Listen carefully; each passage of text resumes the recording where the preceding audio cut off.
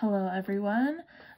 If you watched my last video, I made a sun catcher, and this video, this is my second one, I'm going to be showing you guys how to make a pendant.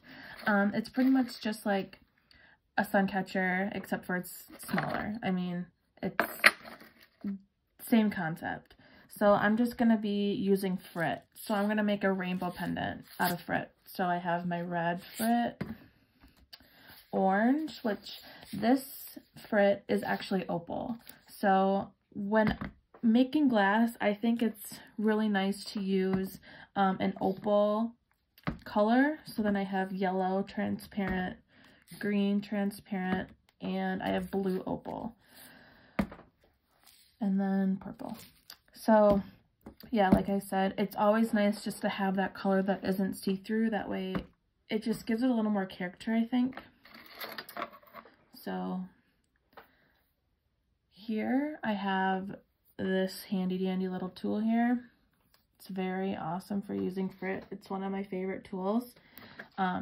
We also have this tool, but this I think works better if you use fine frit rather than medium frit, because bigger chunks get stuck and it just is a mess. So I'm going to be using this tool. So I'm just going to be putting it on the glass.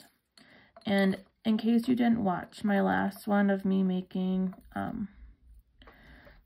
a sun catcher, whenever you use frit, you want to put more than you think is necessary, because just in case, I mean, I'll have to add more to this. Like you see, you have little spaces in here that it'll look kind of like clumpy.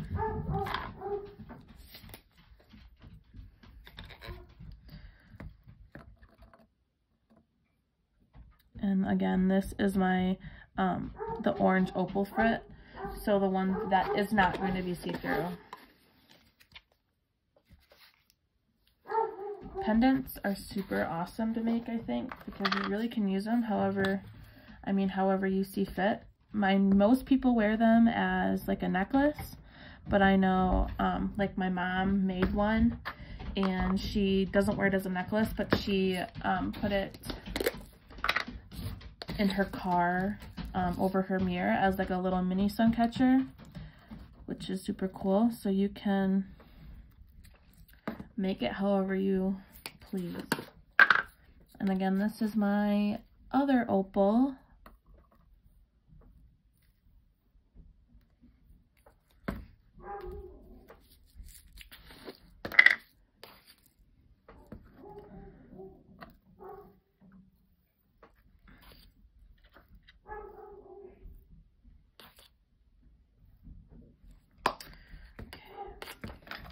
I'm just gonna flatten it just because I don't want it to like look clumpy when it goes in the kiln. Kind of want it to be flat, not like clumpy. I'm gonna put some more red just to be safe. Oh, that's a lot. Again, just patting it down.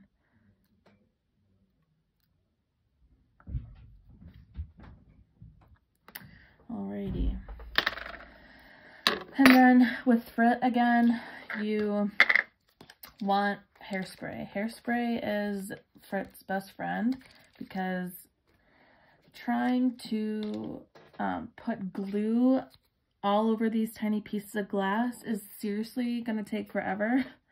So, I mean, if you have like one or two pieces of glass and you just want to put in one little spot, glue is fine. But hairspray definitely works the best. And then I'm going to put this in the kiln. This one is bigger than you guys will get. This is just for demonstration. I just wanted to show you guys how to do it. So once it's done, we will put a bail like this on the back, and you guys will be able to wear it as a necklace or as a mini sun catcher like I stated earlier. So have fun and be creative.